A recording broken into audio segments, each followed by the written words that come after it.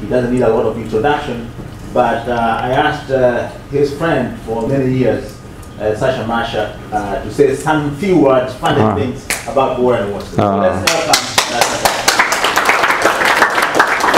It's really unnecessary to introduce Warren in this building, the same as in building 22, when we all came from many years ago. So, as far as I remember, Warren came from getting education, Caltech, MIT, and then working in San Diego and Carr, and finally he is with Goddard for more than 20-25 years, I believe. Right, Warren? Yeah, I was here originally, and then they built the center around me, so. Yes, yeah, and so many of us attended Warren's climate lecture series in building 34, and Exoplanet, as far as I know, it's new Warren's interest, and everything what Warren touches kind of blows up, and it will be enjoyable hour. Okay. The subject of exoplanets, well, this talk is partly to get people interested in this building, in the subject, because there's a movement afoot to build a bridge between buildings 33 and 34 in this subject area. I'm the co-PI with a space scientist, Jeremy Schnittman, on an exoplanet science task group. And one of our jobs has been to bring the two buildings together and try to learn to speak a common language about exoplanets. And along those lines, I'm also giving climate talks over in Building 34. I have one at 2 o'clock today, so it's my first double header since I entered this business. Anyway, exoplanets, they are extremely exciting. It's really one of the hottest new areas in science as a whole, much less NASA. And so artists have flocked to the field. You see these kinds of beautiful images, all the artists' fantastic imaginings of exoplanets. And I couldn't resist using this one as my startup slide. So I guess that's all I wanted to say as an introduction, other than I promised to say why I got interested. Well, there were two things that converged, actually. One was Dan Golden, our much maligned, but I think sort of the Harry Truman of NASA administrators. He gave a talk in 1998 at AGU about exoplanets. And it was like a lot of Dan's sort of wacky ideas. Everybody said, oh, well, you know, this isn't going anywhere. Wrong. So Dan really nailed it. And at the same time, I was bailing into a project called Triana, which those of you who know anything about history have heard of. It's now mutated into the Discover mission, but I inserted a goal into the Triana goals to look at Earth as an exoplanet, because Triana was going out to the L1 point, which is way beyond the moon. It's 4 times farther than the moon. And so you see the Earth as a whole planet. And we actually had an instrument with a single pixel. You looked at the Earth in a single pixel, the way we have to do for exoplanets. We can't really resolve exoplanets yet. That's coming in 10 years, so hang on. I didn't want to get to the end and risk not showing this. The folks up at MIT, Sarah Seeger and some folks at Draper Lab, are putting together a CubeSat. It's a three CubeSats bolted together called Exoplanet Sat. They're planning on building quite a few of them. And this is part of a big movement here at Goddard towards small sats, which you may be hearing more about in the future. In particular, there's a CubeSat group here that meets fairly regularly that I meet with. And so they're able to do things on CubeSats now you can't even imagine. I mean, they basically have an imaging system and a pointing system, because they have to point at a star quite accurately on this thing, that is just mind-boggling. So just a little advertisement for CubeSats and Exoplanet Sat. There's a movie about these things on the web. Now, if you're an exoplanet junkie, this is where you go. You want to get the latest count. It changes every day. This is already obsolete. This is from, who knows, a couple weeks ago.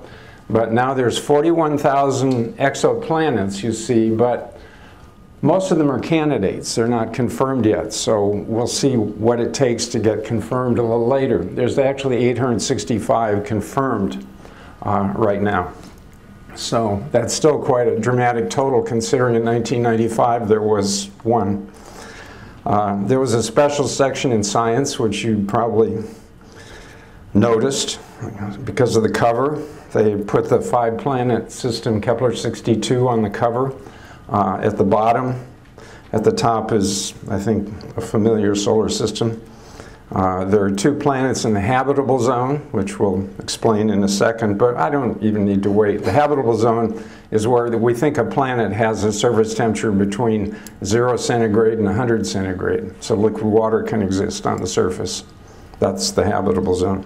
It's defined actually in the 1970s by a guy named Michael Hart, and really perfected by a guy named Jim Casting up at Penn State. This particular system's 1,200 light years away. It'll take a while to get there. This is the first planet around another sun, and the 2 discoverers you see up there.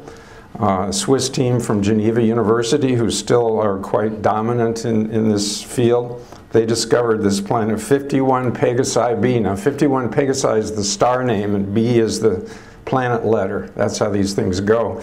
But it gets a little confusing, because if you have a double star system, the star gets an A and a B, capital A and a capital B. Is that right, Jeremy? Yes. And then the little a, little b's are for the planets. So, now you know the code. And if you see a word in front of the star name like Gliese, it's actually somebody's name, an astronomer, presumably. So stars are, believe it or not, well characterized compared to planets. They're, of course, one of the main ways they're characterized is the Hertzsprung-Russell diagram, which classifies stars as they plot their luminosity versus their well, this is star class on the bottom. Our sun is a G-class star, but this is really luminosity here. So these are very low luminosity stars. These are very hot luminosity stars that burn out in a few million or 100 million years. Our sun is going to last 10 billion years or so. So we're on the main sequence here. And, the stars off the main sequence, they're felt to be well understood also. By the way, our sun is a dwarf star. That's just the way astronomers classify it, so get used to it. The only new addition since 1916 is these brown dwarfs. There are 3 classes of brown dwarfs, L, T, and Y. They're all very dim. There may be a lot of them out there. And a lot of people who study exoplanets like to study brown dwarfs because they don't have a nearby star to block out, to dazzle you with their starlight. So in some ways they resemble giant Jupiters, so they're interesting to study.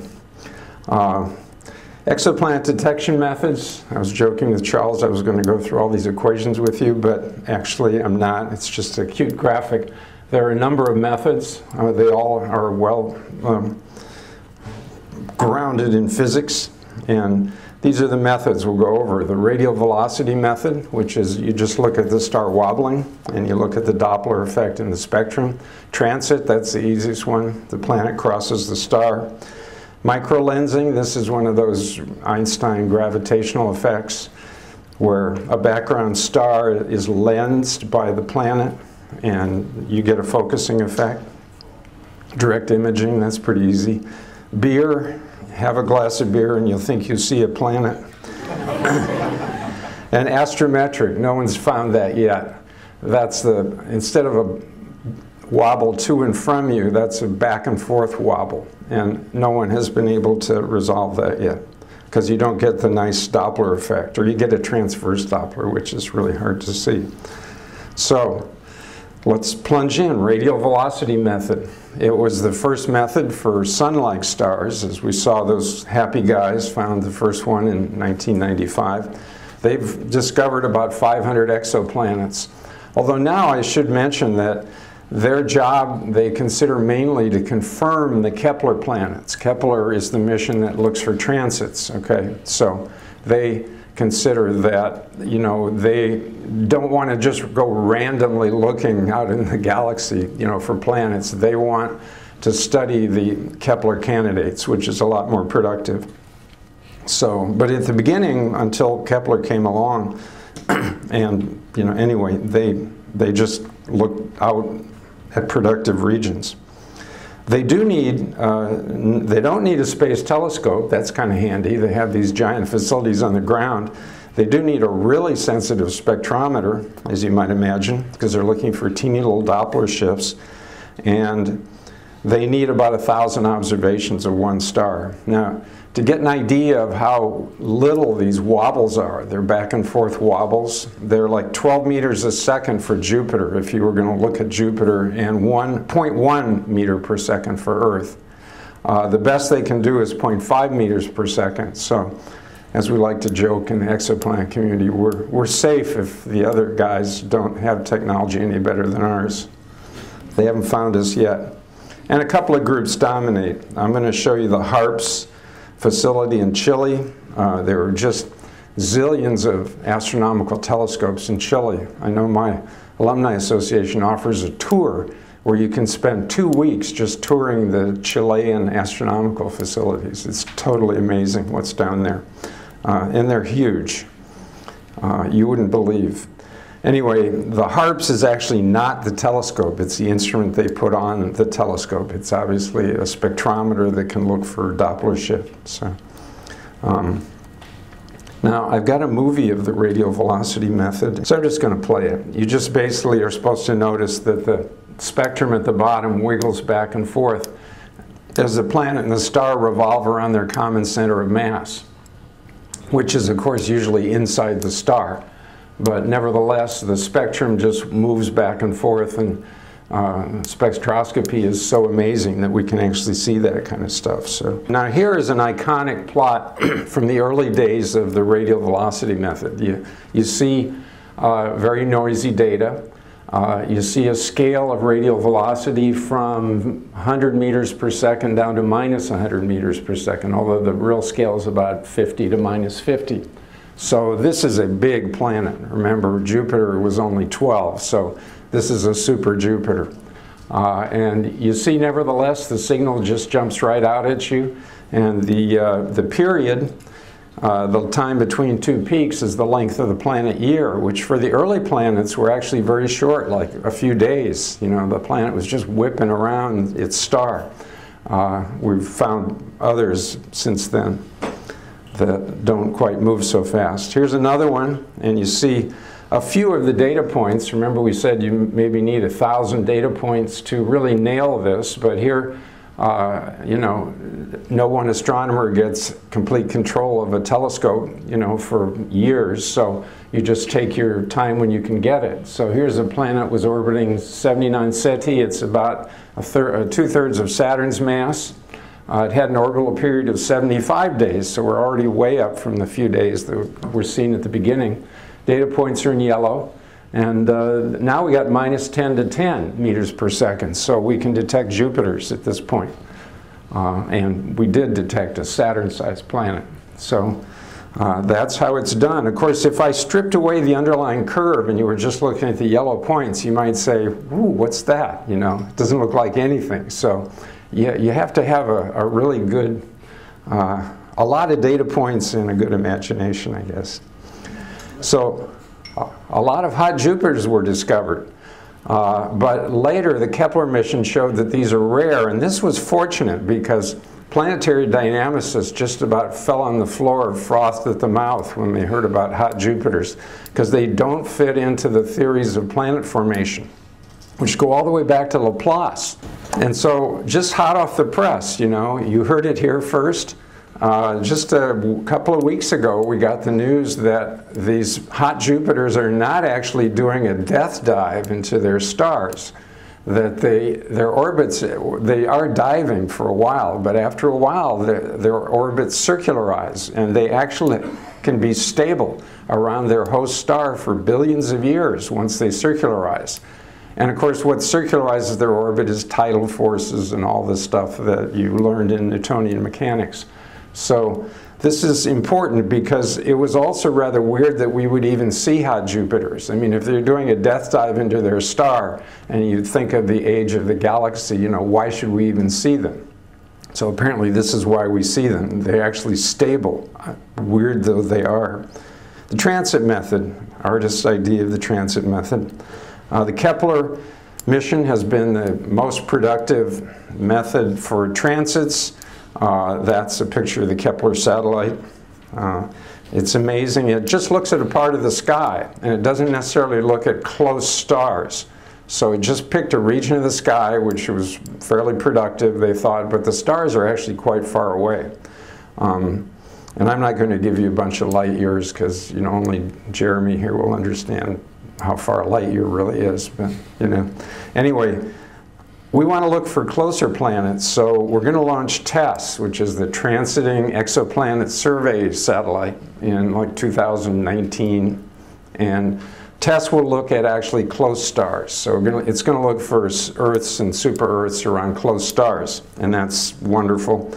And that'll kind of play with the Webb telescope, in the sense that if TESS spots something big enough that the Webb can see it, and the Webb will turn its giant attention to that particular star and planet. So we might actually get a spectrum, because the Webb takes spectra in the near infrared, and that's very useful for seeing things like water, carbon dioxide, carbon monoxide, you know, methane. So, you know, this would be a very cool combination, and we're hoping to make this work. Goddard has a role in TESS, by the way. We're the project managers for that, and we expect to have a science role. Another movie. Okay, here we go. Just 20 seconds of just amazing dips. And of course, it's not just a Heaviside function. There's a finite time of entry into the star and a finite time leaving the star. And that's when you can get information about the atmosphere, for example. So there's information all through that curve. And so there's a lot of people who are looking at these curves and trying to learn as much as they can about the exoplanets. So that's a transit curve. The dip in brightness can be, you know, tenths or I guess hundredths of a percent even. I mean, the photometry that can be done from space is absolutely amazing. So that's why we're able to find like Earth-sized planets. You need to see the orbit edge on. This is kind of limiting. It's pretty obvious, right? Well, it turns out people have estimated about only 5% of stars meet this requirement. So that means that we're missing 95% with the transit method. But it's amazingly sensitive to slight dimming, which I said. Now, you know, I was joking at the beginning, you could join Planet Hunters. It's actually true. There's a website, planethunters.org, where you can look at Kepler light curves, and you can, you know, if you think you see a planet, you can, you know, poke a button and say, I see a planet. And they actually have, the Planet Hunters have found several planets, so it isn't just the professional staff. There's just a lot of Kepler data, and the team isn't big enough to look at all of it. So it's kind of a fun thing to do. I spent an afternoon looking for planets. It was kind of fun. So there's 2 years of Kepler data left to analyze. They got the first confirmed planet, which is Earth, sort of Earth-sized, roughly 2.4 times the radius of the Earth, Kepler 22b in the habitable zone. But Kepler died after 3.5 years. The second of the 2 reaction wheels died, so it's dead. Here's habitable zone plotted. Here we have to get used to things like diagrams. These are very simple diagrams compared to what we deal with in Earth science. So we got star mass relative to the sun. So here's the sun. We're a G-class star. These are the M dwarfs. They're much dimmer than the sun. Sometimes, you know, 1% of the sun's luminosity or less. And there's a lot of them, like 75% of the stars roughly are these M dwarfs. Here's distance in astronomical units. Earth is at 1, so Earth is still at the center of the universe. Copernicus, go away, because we're still locking ourselves in 1. See, 1 and 1. There's Earth right here. So if The habitable zone includes planets that, gosh, it's hard to see. It's a purple line. Wow, it's about this wide, but it includes Earth and Mars. It does not include Venus. Venus is somewhat too far in for the habitable zone. Now, what happened to Venus may not be because it was, you know, too far in. I mean, Venus's catastrophe was really quite dramatic. Anyway, there's another curve here called the tidal lock radius. Now, Mercury here is inside that, which means that Mercury, it doesn't always face the sun.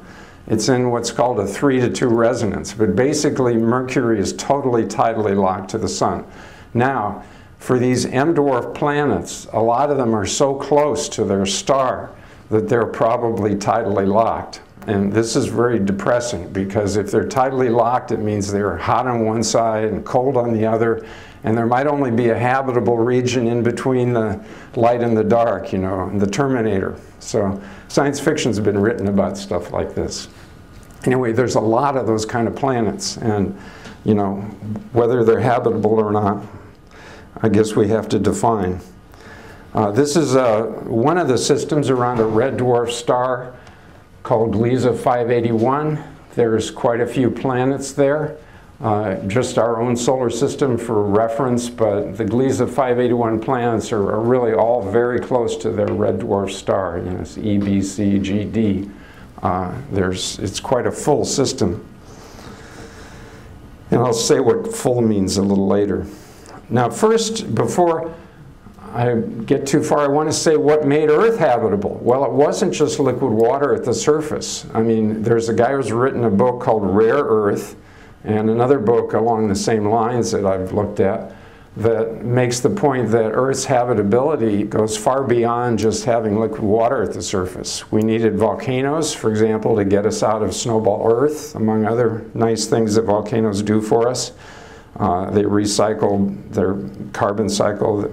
Near circular orbit, if you're too eccentric, it gets too hot, too cold, too often.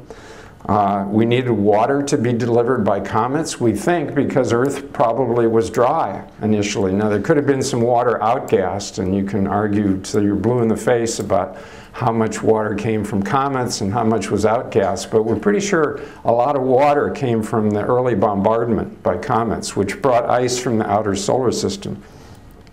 Magnetic field to divert the solar wind, which might otherwise blow our atmosphere away, or at least parts of it. Plate tectonics to move the plates around. That seems to be an important part of life on Earth.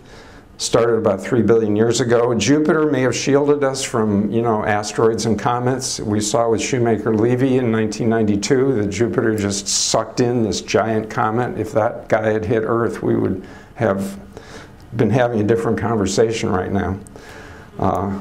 And then it's nice to be around a quiet, long-lived star, not too close to the galaxy center. The galaxy center is a big black hole, and I'm still trying to find out what's inside that black hole, but it's not a nice place to be. You don't want to be too close to the black hole. There's a lot of radiation coming out. On the other hand, if you go too far out in the galaxy, there's not enough metal. Now, to an astronomer, a metal is anything other than hydrogen and helium. So, on the outer reaches, the outer spiral arms of our galaxy, there's just not enough metal, and so the planets there would probably be metal poor. And that's not good, because metals are important for life.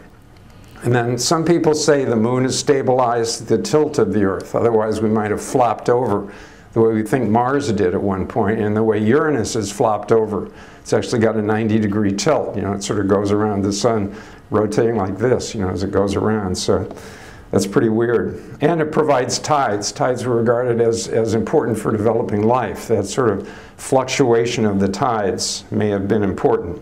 And we're not tidally locked, which is good. So this is a relatively new discovery. Rocky planets, I should have said, in the habitable zone. The habitable zone's green.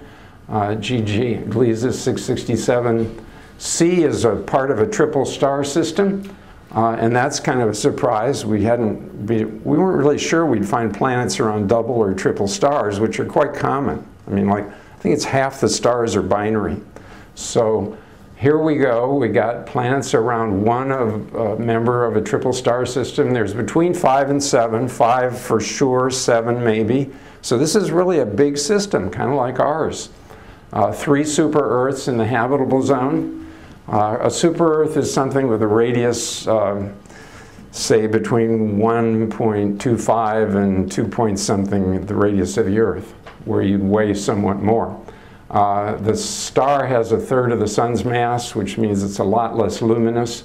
And as I said, it's a triple star. So this is one example. Here's a system GJ581. And you can't read this, but I'm going to read it for you. So this sort of band here in the middle is the habitable zone. And there's one planet here and one planet just there, which may be just in the habitable zone. Now that's the mass of the star divided by the mass of the sun. So there's the sun, of course. And so this star is about 0.3, just like the last one we saw. So it's 0.3 the mass of the sun, a lot less luminous. And here's your orbital distances. There's the Earth, right? You see our familiar solar system up here. Here's this system. They're orbiting much closer. Some of them closer than Mercury, because that's Mercury up there.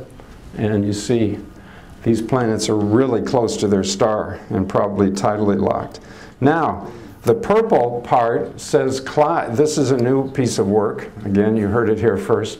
Clouds, which are a hot subject for us to study in this building, may help to create extensions to the habitable zone. They actually may make the, habitable zone larger, which is good news. So more planets may fall into the habitable zone. Of course, this is really frontier work, but anyway, I thought you'd enjoy that.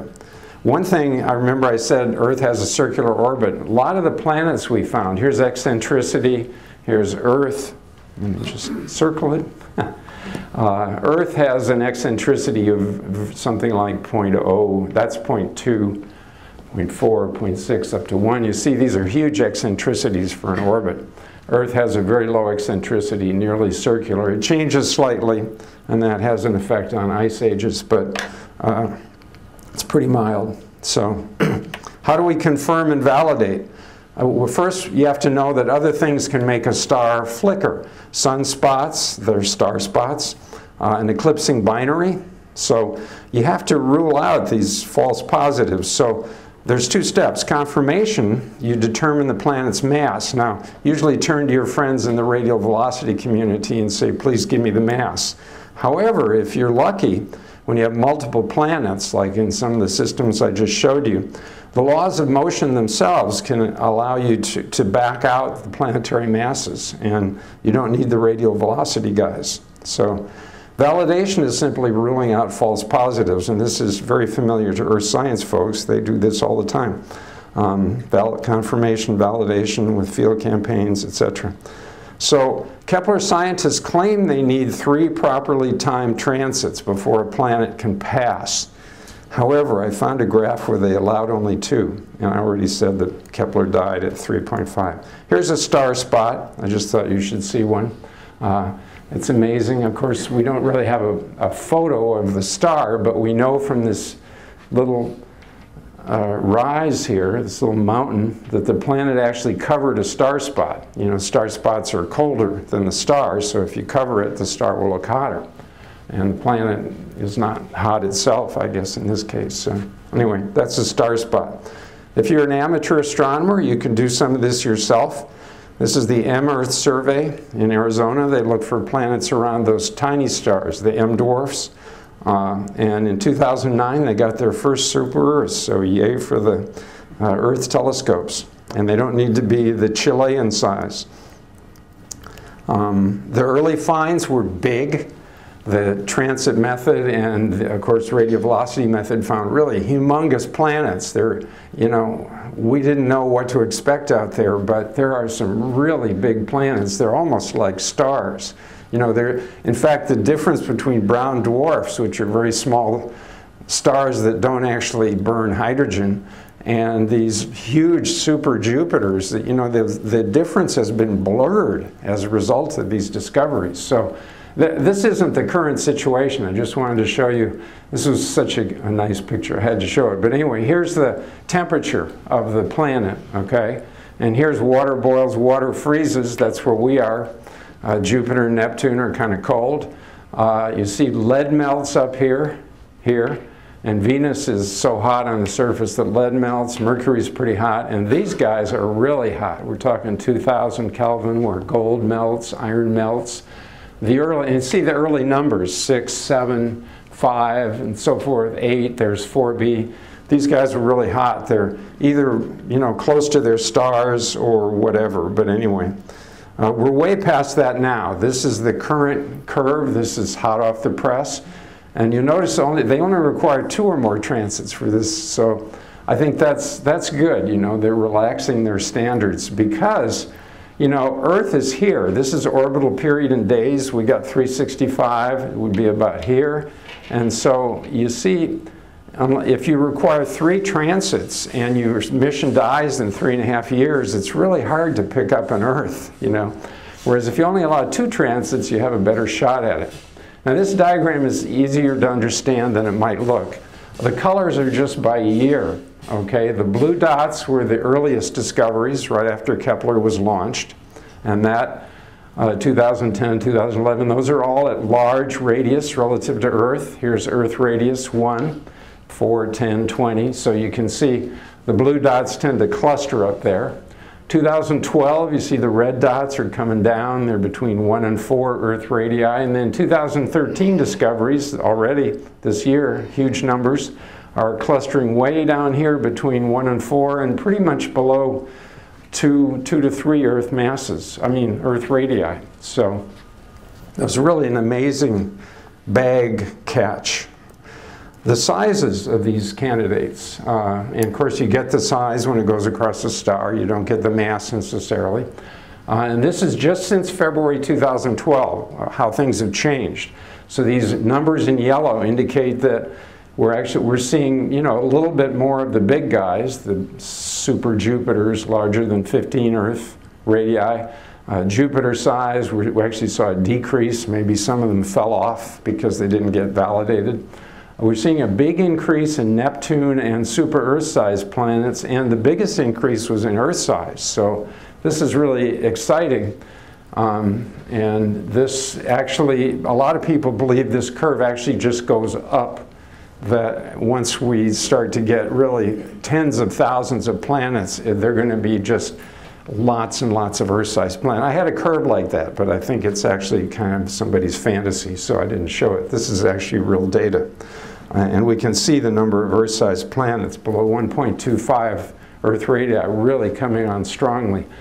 And then the super Earth size, because we have nothing like that in our solar system, and we don't have any of these, well, there's kind of these mini Neptunes, you know, that kind of fall in here. We don't have any of those either. So we're seeing new kinds of planets, a lot of new kinds, in fact. So this is another cut at the Kepler data. That's a fraction of stars with greater than or equal to 1 planet.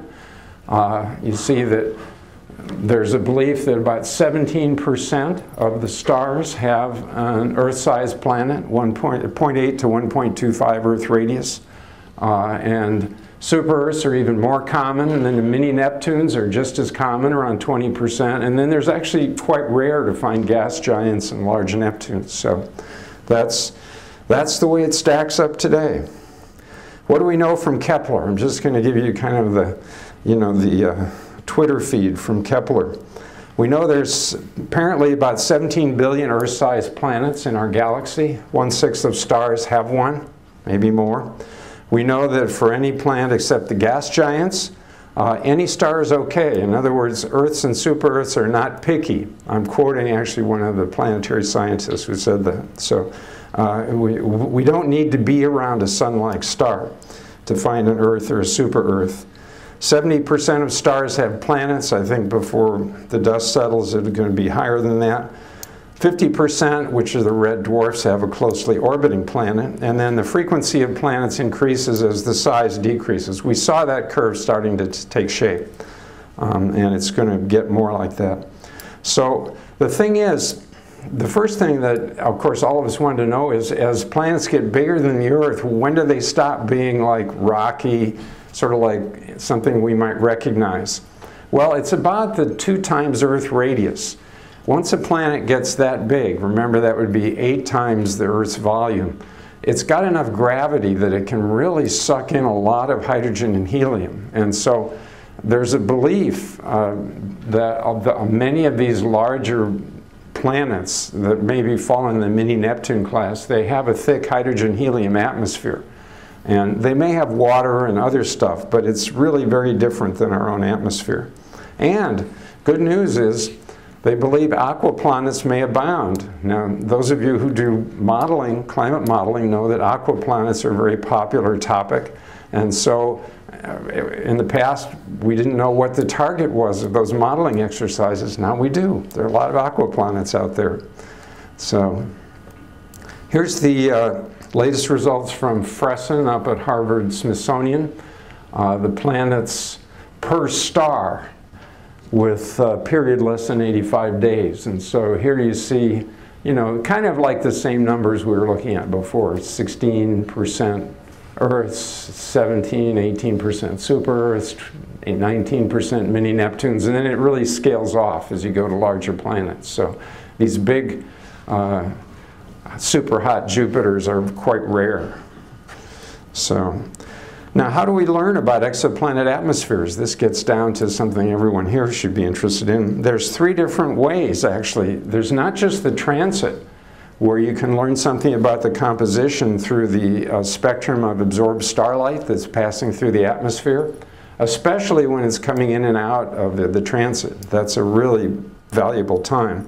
You can also look at what's called the secondary eclipse, where you can get information in the IR spectrum. If you happen to have an infrared spectrometer, you can look at composition, because you can look at emission lines, and then you can look at just temperature. I mean, the IR spectrum tells you something about temperature and even temperature profile. You can begin to do some of the stuff that we do in Building 33, where you get temperature profiles from limb scanning. So until you hit a cloud, then you're dead. And then finally, the variations. If you can actually watch the planet go around, this is the holy grail, you can look at day-night temperature differences. And especially if it's tidally locked, you're going to see big day-night temperature differences. So there's quite a bit to learn. Microlensing. This is an observatory in New Zealand where they discovered the first rogue planet. Now, we'll have a bit more to say about rogue planets in a minute. And microlensing, you can get both mass and the distance from the star. This is great. You can get planets much smaller than Earth. You only get one shot, and that's it. You get your time in the telescope, and that's it. So they've got 17 so far. Not impressive, but you know, it's another way of looking at the elephant in the room. Direct imaging. This is Sphere and Chile. You can't believe the size of these things. You couldn't even see a human being, I think, on that picture at the bottom. Direct imaging, they can detect planets maybe 10 to the minus 6 as bright as their star. They use adaptive optics and wavefront control. This is the latest sort of thing in optics. Now, they've only found 12 so far, and of course these are large and they're far from their star. You know, the smallest was 4 or 5 times the mass of Jupiter out at 76 AU, which is like 76 times the distance of Earth from the Sun, you know. So anyway, they're going to mainly focus on large, young, hot planets in the infrared, because planets are hot when they first form. So here's one of the first images of a planet, B, there around a star, capital A. They knew the planet was there beforehand from probably radial velocity, but this provided confirmation. So that's another iconic picture in the exoplanet world. Here's the solar system viewed from 32 light years away. The sun curve up there. Here's Jupiter. This is just the wavelength here from 0.1 micron out to 1,000 microns. Very familiar to our scientists, the amount of flux. So we got Jupiter in the purple curve and Earth in sort of the blue curve there. And what you see is that you need, you know, 10 to the 10th discrimination between the host star, in this case the sun, and the Earth. In the optical, in the infrared, you need 3 orders of magnitude less, so that's really handy. So infrared is a good place to look when you're starting, especially. Now, I'm not going to say anything about the Beer method. It is actually a real method, but it just takes 2 months explanation, so you can get my slides. They did bag Kepler 76b, so yay for the Beer guys. The Webb telescope, spectra of transiting planets, imaging Jupiters. This is what we expect to get out of Webb. Now, you can't expect too much out of Webb because Webb was designed when we didn't know really how many exoplanets there were.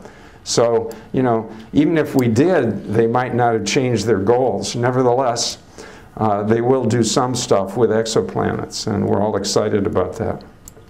The zoo of exoplanets. This is a very complicated plot, unlike my others, because it's got the results of all the different methods, at least up to a certain year, which I think would be 2012. Now you have Earth masses, so there's Earth, okay, and there's Venus nearby. And then you have the semi-major axis in AU, so there's Earth, which is 1, okay. So these are log scales. So here's, you know, Mars, Mercury. So our familiar planets. Now these are the ones discovered by radial velocity. You see they're all up there. They have large masses. The transit methods are in green, so you see they have very small radii, you know, below 0.1 AU. So, you know, they're easier to find.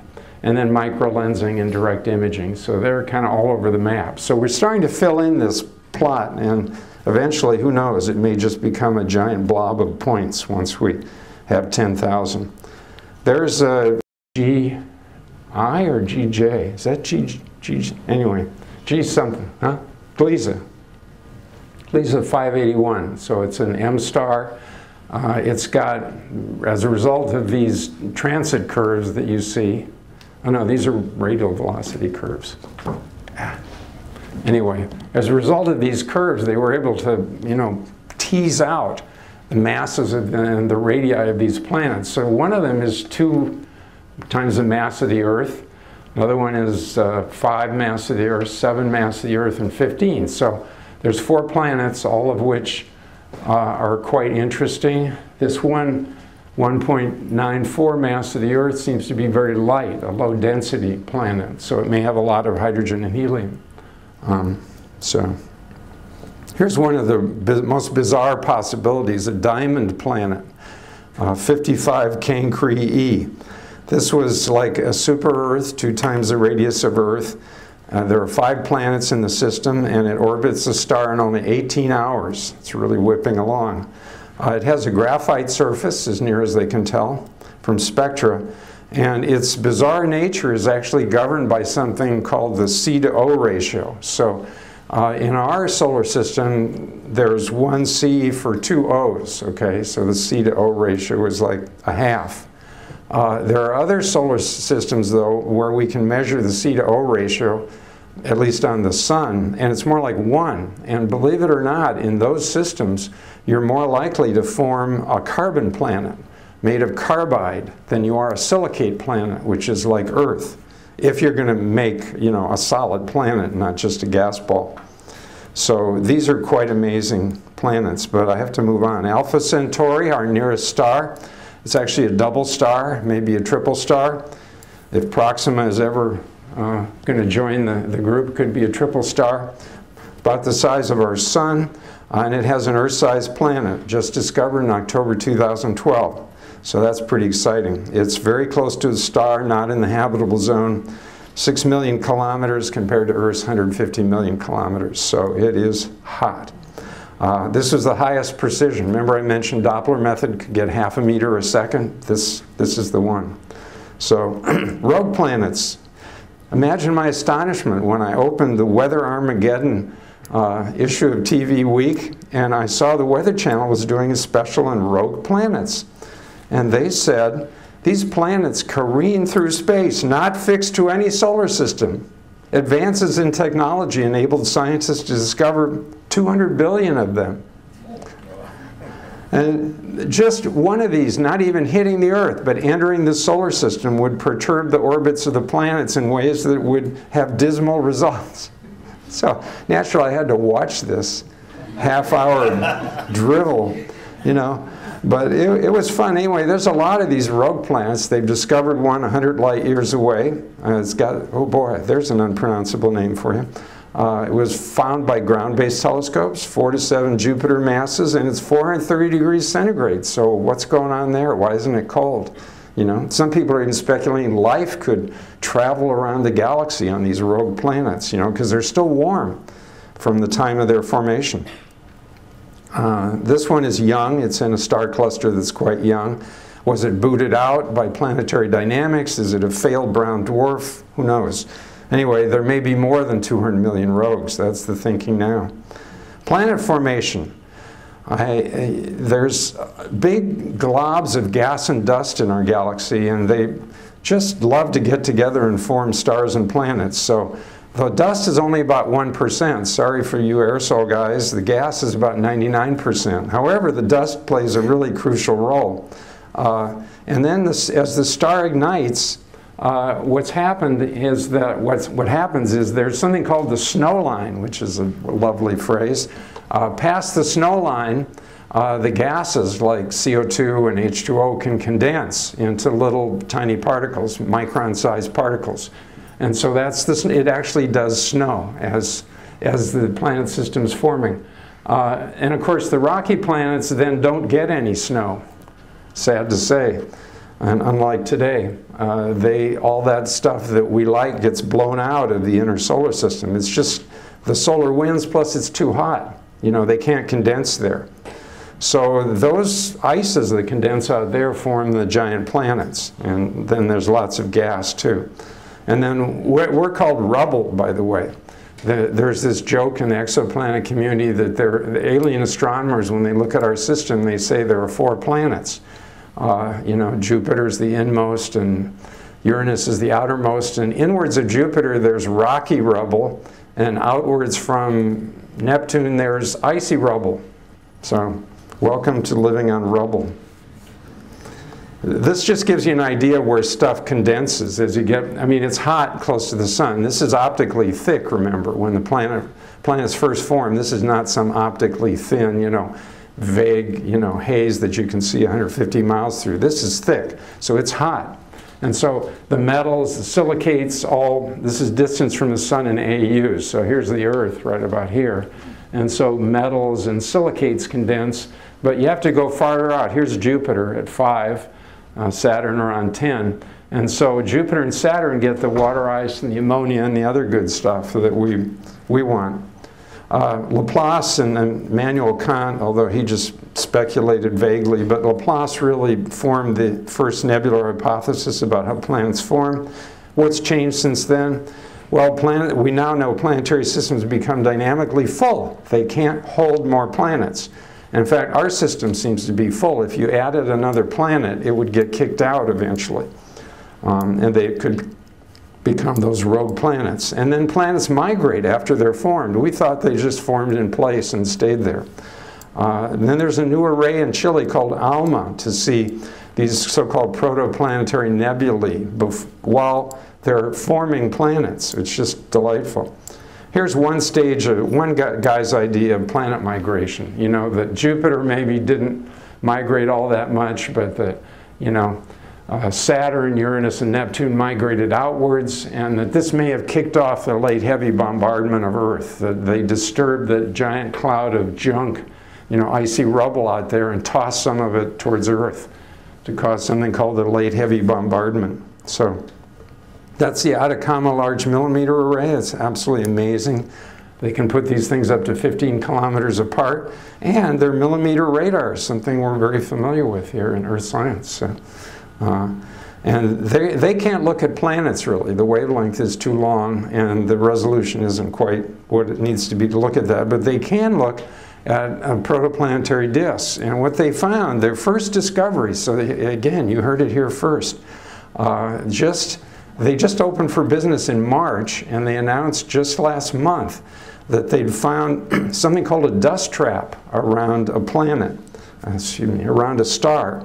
And the dust trap was a cashew shape.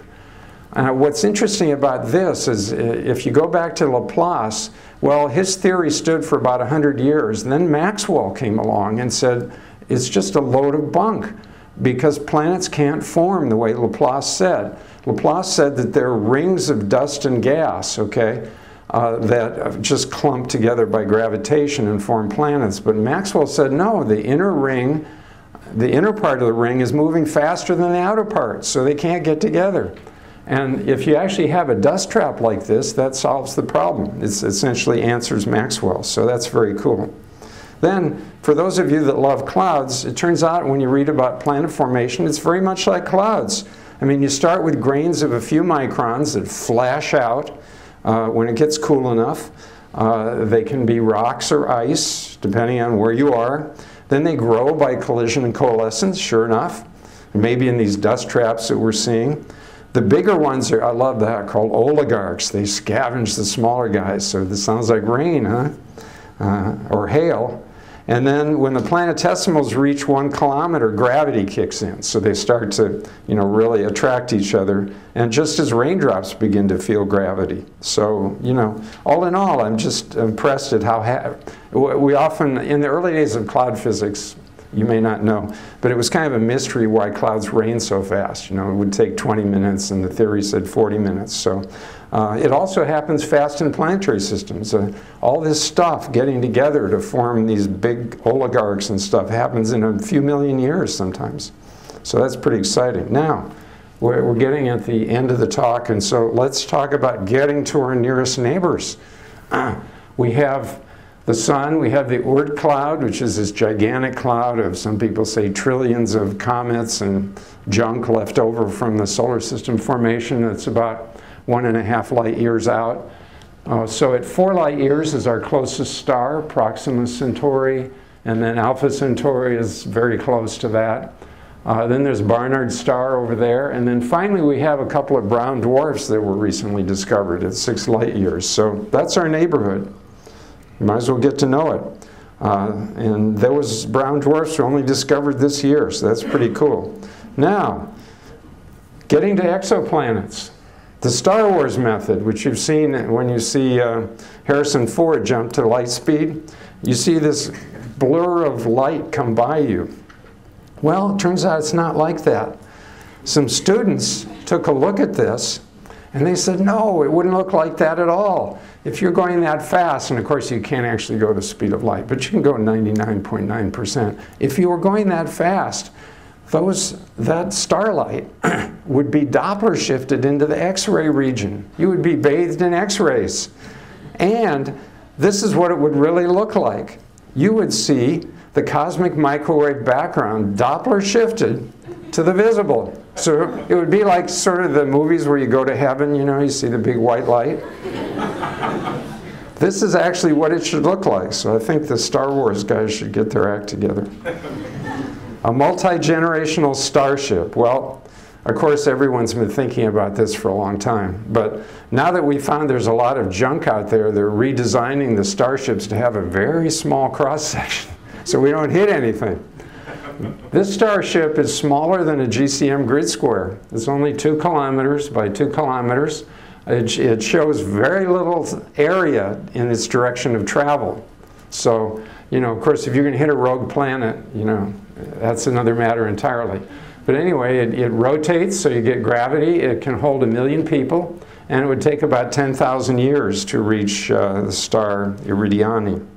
So that's that, and I'm going to finish with, this is really hot off the press. There's been a new planet discovered just a few days ago, so I really wanted to bring this to you.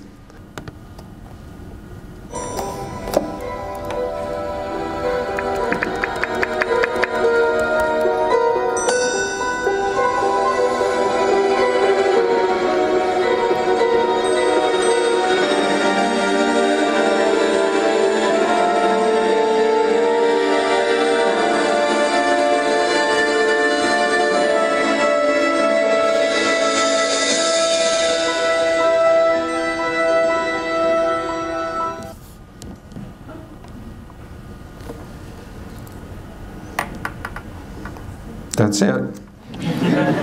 That's...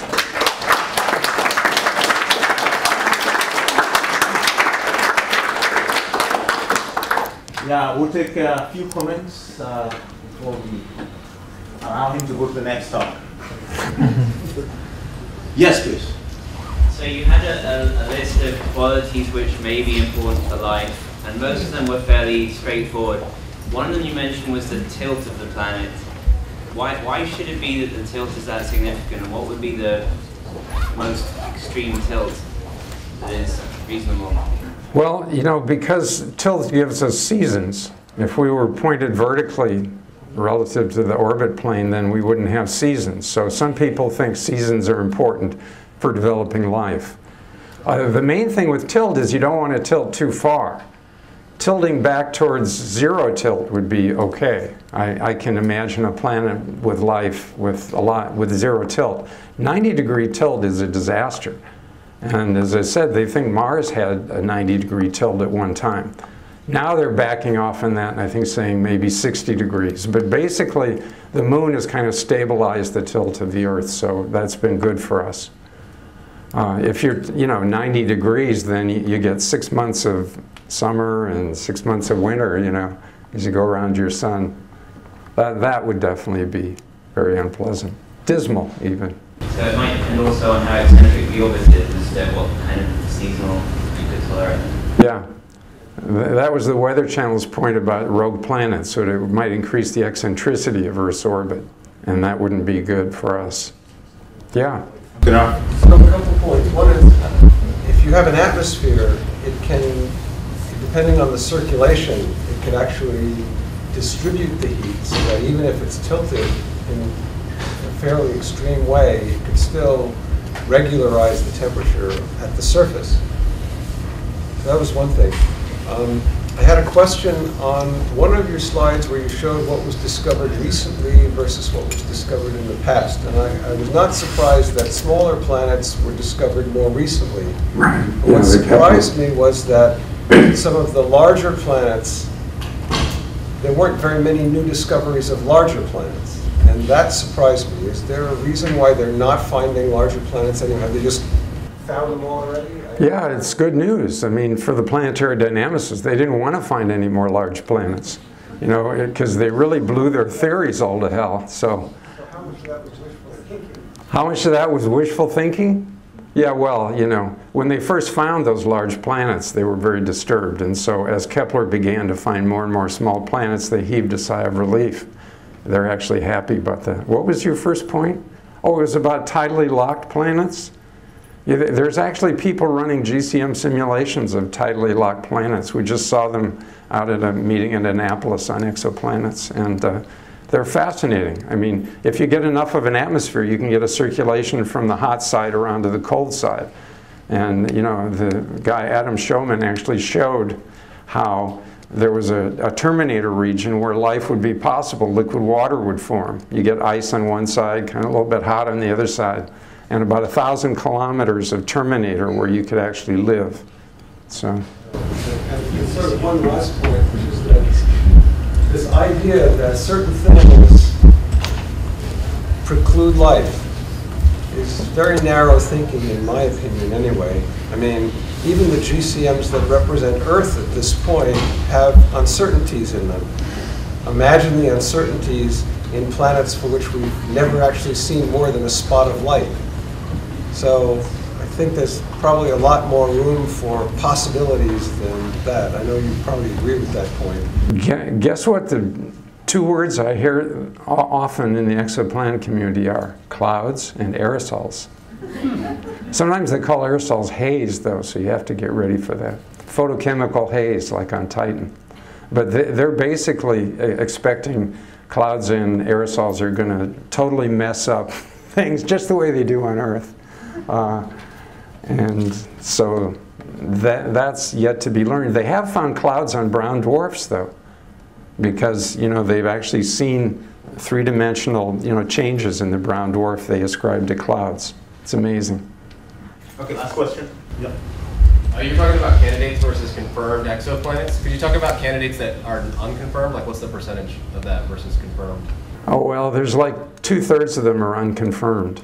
And how often are they rejected instead of only about 5% are rejected. Kepler's pretty good.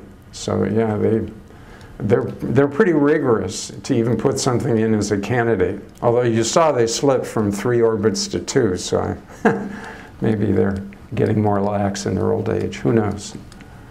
Oh, she had a something. Okay, go ahead. The dust trap that you showed, Yeah. do we know why it's shaped like that or how that might affect planet formation? Well, we know that if the dust trap exists, it's kind of a vortex of some kind. And now they've done simulations that say that vortex could last millions of years, which is plenty of time for planets to form. And so once you see something, you can find a way to simulate it. But before they saw it, they really had no idea such things existed. So it could be these are common. And ALMA, as it continues to do its thing, may find a lot more of these dust traps. And that's good news for planet formation, because otherwise, how would planets be there? You know, it's kind of a mystery. Anyway, it's... Okay, so let's thank Warren one more time.